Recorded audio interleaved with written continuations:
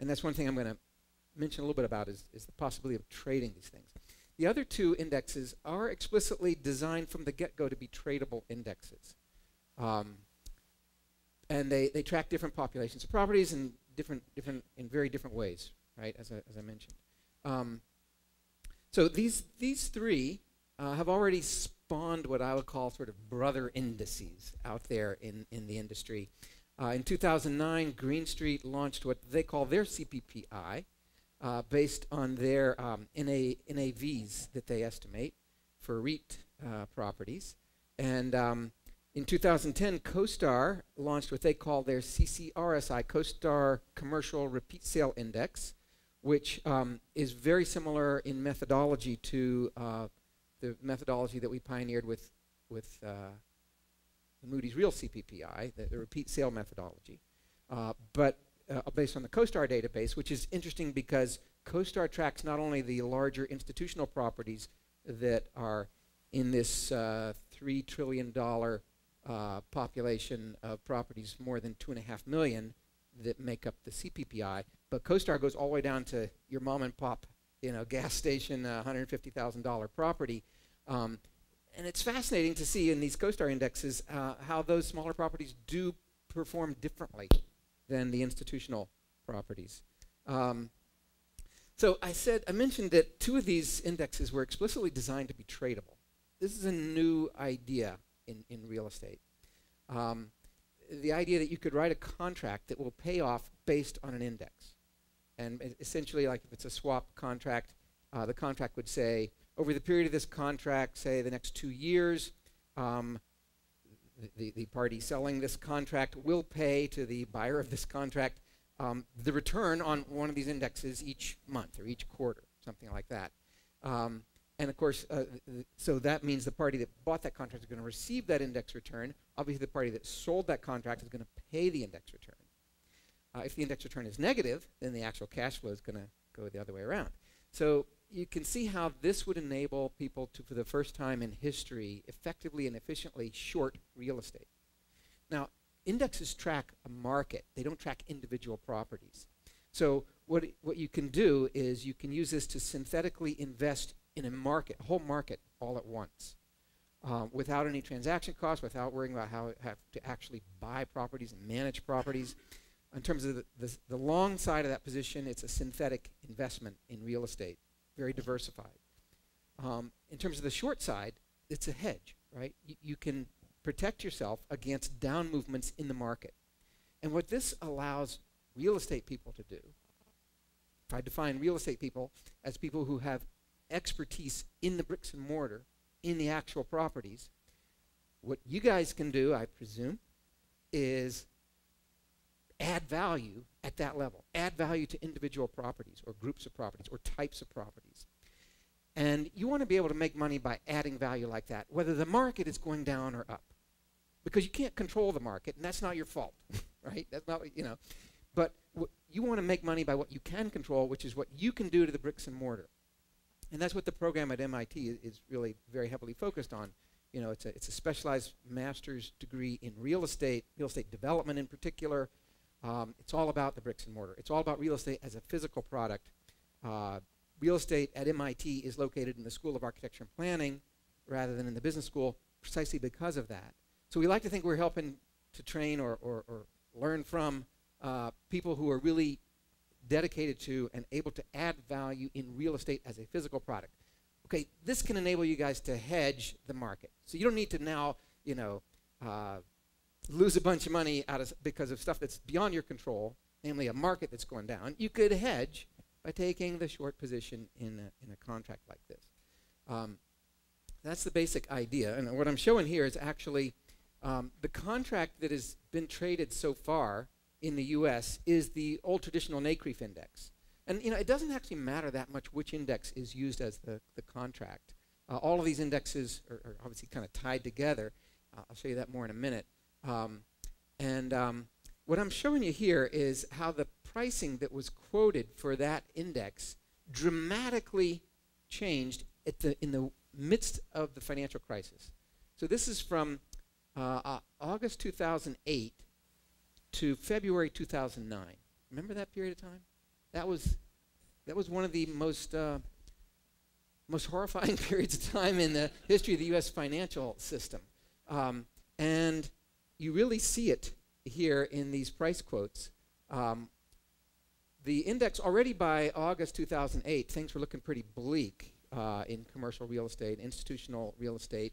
And the index had already priced down to a price of negative 200 basis points. This was for I think the most widely traded version, which was the 2-year index, the 2-year contract. So this is saying that basically the market for these contracts is thinking that index, the NCREIF index, is going to fall 200 basis points per year over the next 2 years.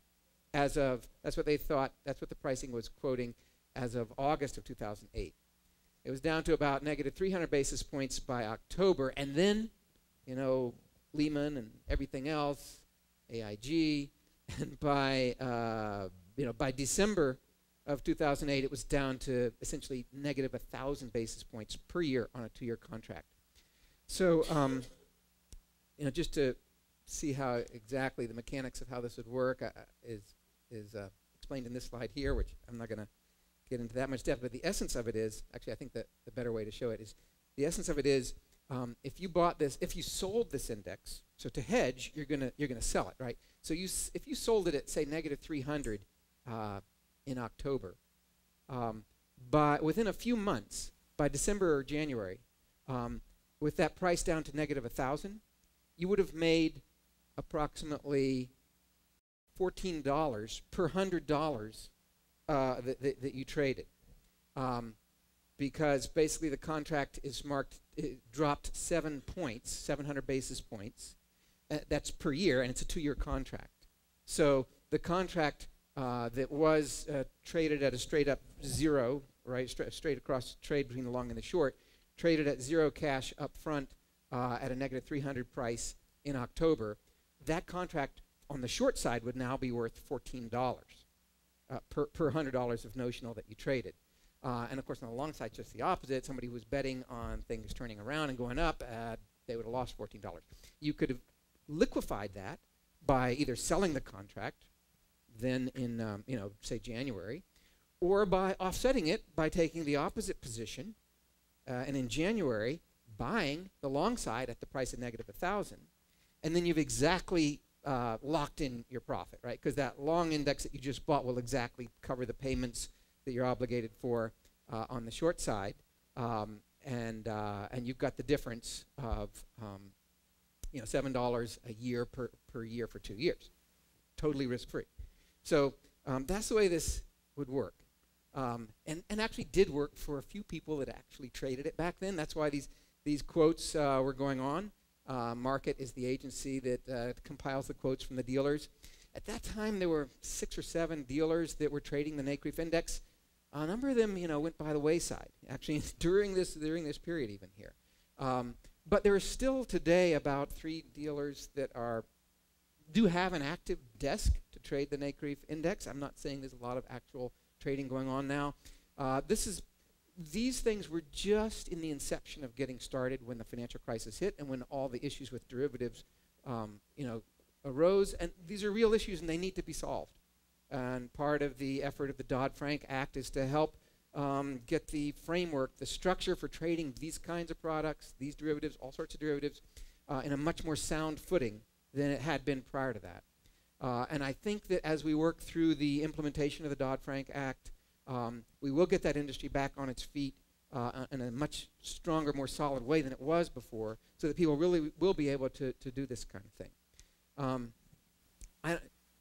Mike or whoever's keeping track of me, don't hesitate to cut me off if I'm running over, but I've totally lost track of the time here. But just to show you that that this is a real thing, these derivatives took off quicker and more substantially in the UK, based on that other index I was telling you about, the Investment Property Data Bank. And here's a hedge fund that was set up specifically to be a real estate hedge fund and to use, among other devices, to use the trading of derivatives. And primarily, this is a UK-based thing. This is primarily using the UK index, as well as publicly traded UK property companies and direct private funds to engage in in classical hedge fund kind of strategy of trying to protect themselves against the downside, but also take advantage of some upside. This fund was set up in early 2007, right? Remember that time? It was like the peak. And so most real estate funds that were set up in 2007, you'd probably think they have had a pretty rough go of it. Well, here's and I don't have any money in this fund or anything, so this is just, they send me their information because they know I'm interested in derivatives. This is the performance record of this iceberg fund. So since the inception of the fund in June of 2007, this is through last December, 2010. Really tough period to make money in real estate investment. For example, the black line here is the NCRE index, which being an appraisal-based index, and this is total return, so this includes dividends paid out or rent paid out and reinvested. So if you started with $100 in the NCRE index, it's a smoothed and lagged kind of index. It's appraisal-based, so it would appear that you made a little bit of money all the way in deep into 2008, but actually that's just a lagged effect. And actually, you even through 2010, even with some of the recovery that's happened, you're still underwater. The NAREIT index actually plunged. If you put $100 in the NAREIT index in June 2007, by February, March 2009, you had less than $40 left, including the dividends. So that's bad news. However, great, spectacular recovery in REITs since then, but you're still underwater today. The transaction base, the TBI, so actual transaction prices of the same properties that's tracked by that black